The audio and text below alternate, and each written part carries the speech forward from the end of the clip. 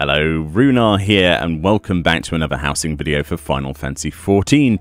Today we're looking at two brand new items added to housing merchants over in the housing districts. We are, of course, in Limsa Mist, and we're at Seagaze Markets. Basically, any of the housing areas will have a group of vendors like this, and go to any housing merchant in the game to get these items. I am of course talking about two new wall items, so this you'll find under partitions/wall decorations tab, and if you scroll down a little bit you will see the slanted wall and the slanted skylight. These will cost you 3,000 gil a piece. So essentially these are fully dyeable wall items, which are designed to give you different angles basically inside your house in terms of design, because everything is 90-degree angles at the moment. It's nice to have something that's not that. The slanted wall says, this freestanding wall adds fashionable and potentially confounding angles to any interior. And the skylight says, a freestanding sloped wall with inbuilt window to let the sun, and only the sun, somehow in. Yes, because obviously you can freestand these and it won't really make that much sense. So we have a light source and a non-light source that are dyeable here. We're going to buy an absolute bunch of these. This gives me a great opportunity to mess around in my my house with a bit of redecorating. So let's get, well, I don't know, 4 of each. That sounds like a good plan, and we'll go over to my house and have a look. So yes, if you're wondering why I'm Runar, a lot of you will be like, why is Meoni suddenly Runar? Well, it's because I did a glamour recreation, and every time I do one of those videos, I Fantasia. We don't use third-party tools like some of the other YouTube channels you might watch.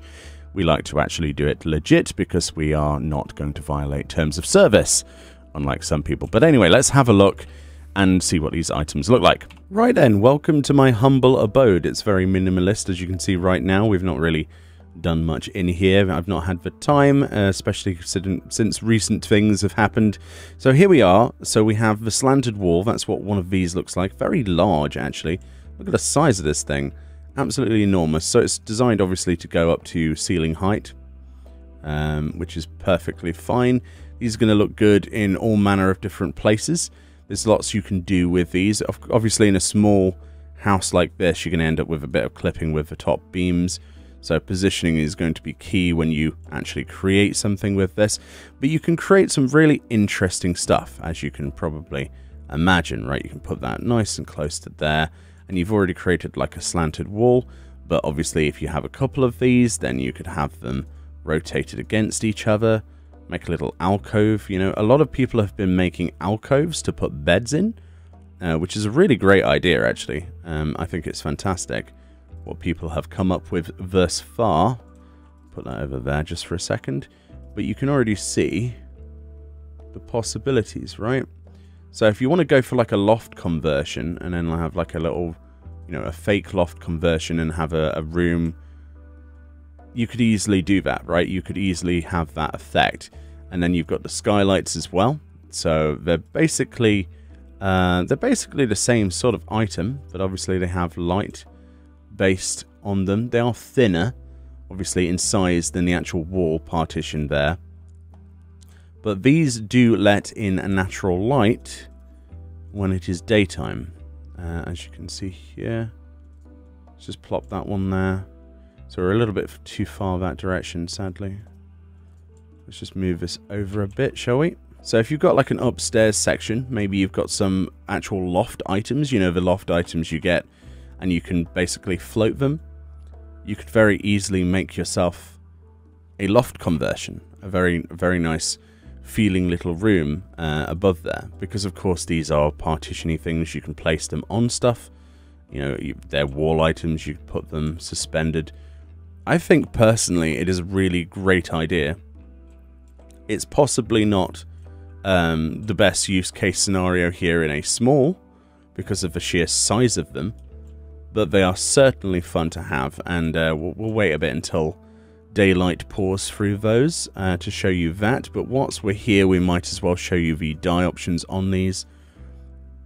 As you can imagine, I'm pretty sure they just dye the same way that that you would expect. This is not that, that's the preview. Where is it? Aha, furnishing colour. Sorry about that, I potatoed a little bit Doing it live is always fun, but never as accurate as I'd want it to be. There we go. So yeah, these die pretty much how you would expect, like a stage panel or something to die. Pretty nice actually, you know, dark colours. So lots of vibrance, but you got this sort of like stippled plaster effect, similar to the basic wall partitions. It would be nice if they brought out another series of these with like actual stage panels, like arced stage panels and like angled stuff like this. I hope that's something they think about in the future, because that would really help quite considerably with some designs. But yeah, you can imagine with the light pouring in and a decent colour choice, this would look pretty great.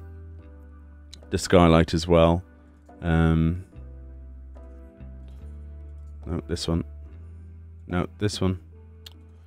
Come on. There we go. Yeah, so this basically, because of a wooden frame, you're not going to see, but the outside of that dies, okay? So the outside of the actual skylight dies and not the interior. It's a little bit of a shame that the wood itself isn't dyeable, considering the surface you're going to see is the interior of that particular item. Yeah, that's unfortunate. But same with these items outside here as well. You're going to get the dye on the outside and on the inside, so it's multi-purpose for whatever angle you want to go for. It's just a block colour all the way around, which is kind of useful, but it's a shame that the same doesn't apply to the wood, which is why I still think that we would be better off with a dye palette system than the one we currently have. Anyway, let's fast forward a bit and I'll show you what it looks like in day. Alright then, so we've waited an entire day for this to happen, but as you can see, with the reflections on the floor there, which I absolutely love from these skylights, this is what they look like. That's the sort of light they let in. How beautiful is that? Adding so much light to a space without actually needing hundreds of windows. Obviously, when it's not, you know, light enough, we're not going to have this amount of light in all the time. But for certain picture reasons, this is going to look fantastic. You can imagine people using this at the side of, you know, proper loft conversions, maybe some nature, some potted plants.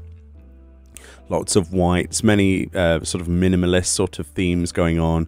Very basic, lots of, you know, lots of greenery, lots of whites, stuff like that. Stuff that contrasts with the brightness, but also having little elements of green and darkness in there as well. I think this is some of the best items that they've added in a long time.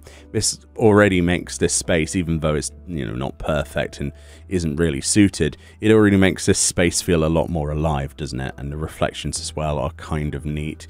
I love these items, and the fact that they're available from a housing, you know, vendor is pretty good, isn't it?